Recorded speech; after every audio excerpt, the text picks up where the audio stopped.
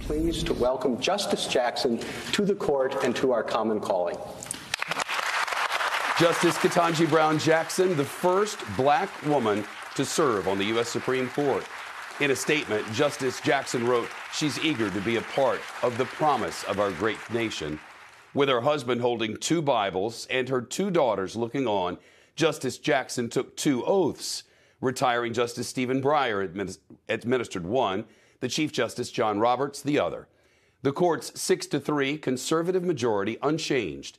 Justice Jackson is joining 3 other women on the nation's highest court, Justices Sonia Sotomayor, Elena Kagan, and Amy Coney Barrett.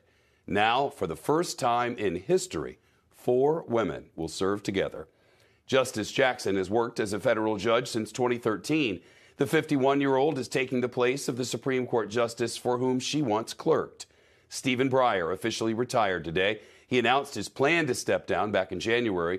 The 83-year-old has served on the high court for nearly 3 decades.